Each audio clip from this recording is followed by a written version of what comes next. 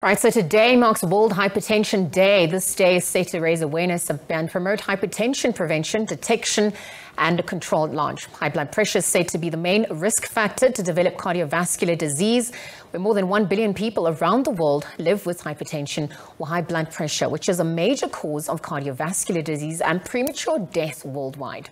So to take this discussion further, we're going to be joined via Zoom by cardiologist Dr. Nqoba Tsabedze.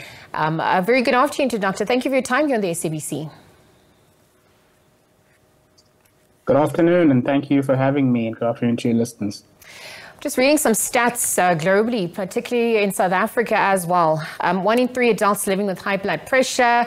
It's responsible for 1 in every 2 strokes. These seem to be alarming stats at this point. So as we mark the World Hypertension Day today, walk us through the realities and the severity of this disease in South African context. Yeah, so in South Africa, unfortunately, we don't have excellent epidemiological data that tells us up to date how many people in the country live with hypertension. But data from the World Health Organization suggests approximately 30% in sub-Saharan Africa live with hypertension. So in South Africa, that translates to approximately 20 million people if we have a population of about 60 million people. So that's a third. It is the most significant comorbidity that drives cardiovascular disease, as you've said. And simply by treating it optimally, we can reduce many of the end organ manifestations, such as you said, stroke. We can reduce that by 30%.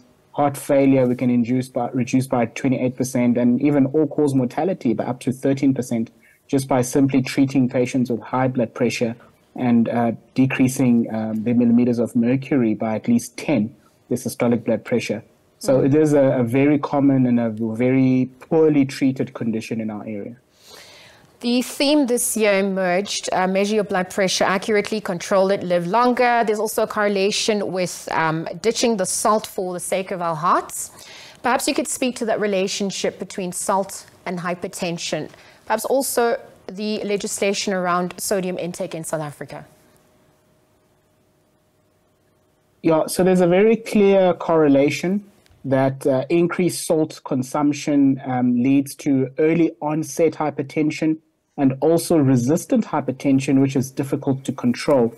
Importantly for individuals, this does not necessarily translate to table salt, because most of the salt intake that we consume is actually in processed meat products, as well as ingredients that are used to preserve products. So anything that contains the element of sodium, whether it's sodium chloride, typically for salt, or other sodium-based compounds, all of these lead to increased salt intake, and this then accelerates and leads to early incidence of hypertension and difficult to control hypertension. So definitely a reduction of salt intake would definitely help in reducing and treating, or at least reducing the prevalence at a population level. Furthermore, in terms of legislation, although we know that there is guidance for many manufacturers to use less salt, the issues always comes with in terms of policing and ensuring that manufacturers of processed foods, preservatives comply with the current recommended levels that should be utilized. And again, should they be found to have not complied, what are the consequences thereof? So most of the time, the average South African will find affordable food that usually has high salt content, simply because the manufacturers have found it easier to just produce their products that way. And again, we just need more policing, and if individuals or companies are found to be violating these, perhaps to have consequences. Yeah, you're speaking to perhaps also harnessing the behavioral economics to encourage screening, to mitigate against some of the risks associated to hypertension as well. Perhaps we could look at that so that we can increase the rate of screenings in South Africa. Perhaps also look at the risks associated for hypertension and how this economically burdens the country, its healthcare system at large. Great. So hypertension falls part of a group of conditions called non-communicable diseases. It's one of the major risk factors. Other conditions that sit there are conditions like diabetes, cancers also sit there as well. Dyslipidemia, high cholesterol is also one of those conditions. And it's by far the most common comorbidity from non-communicable diseases. And a simple strategy of screening, as you've said, which is really measuring blood pressure. We're currently in May. This is globally part of a global campaign called May Measurement Month. A simple activity such as screening and knowing your numbers would be a powerful tool to alert people and the public at large to check and to know what their blood pressure is. And because this condition is silent, there's generally no symptoms until you effectively manifest with end organ damage or complicate with end organ damage. That may be the first time you realize, and that means by you either complicating with a stroke, having a heart attack, having kidney disease, or even manifesting with signs and symptoms of heart failure. And it's easy to screen individuals and treat them early and optimally.